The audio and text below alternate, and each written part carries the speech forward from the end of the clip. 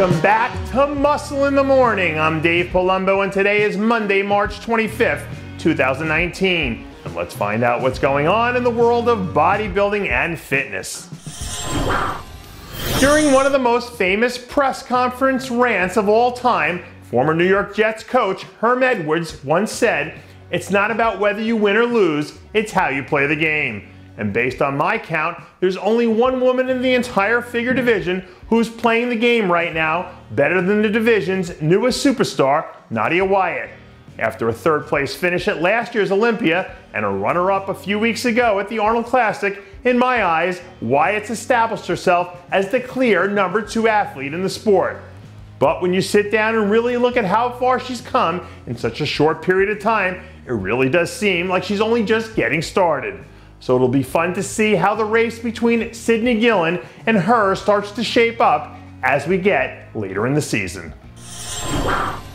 Bodybuilding is a lot like the fashion industry, in the sense that you don't realize that someone is single-handedly moving the needle on what we all accept as the new standard until they've already done it.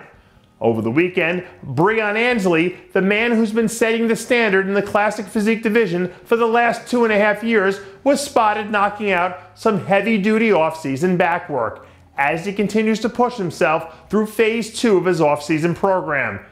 Even though the level of talent in the classic division gets better every single year, Breon's level of confidence is so insanely high that he makes you believe that he's untouchable.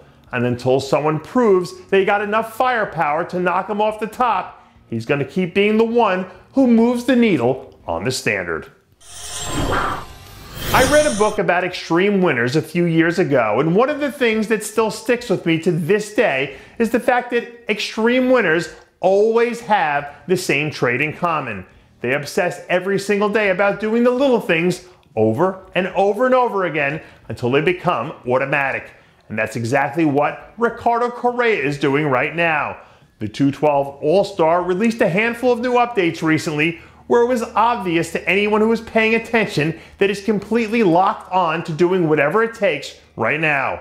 At 220 pounds, this is probably the sharpest off-season Correa we've ever seen. And when guys with his talent start to become obsessive about the process, it usually results in the wins piling up at some point down the road. Sometimes in sports, we get so caught up on who the big winners are that we lose sight of the people who are out there winning the little battles every single day and closing the gap between them and the rest of the competition. And to me, Sam Pearce is one of the guys who 100% fits that description. Pearce is only 2 weeks removed from putting together a lights-out top 10 performance back at the Arnold, Australia. And you can already see that he's not wasting any time getting back to the gym to make improvements. That Arnold Australia lineup was absolutely loaded at the top, so it's easy for guys like Pearce to get lost in the shuffle sometimes. But if he maps things out and comes up with a solid game plan, I can see him figuring out a way to get a win before the end of the season.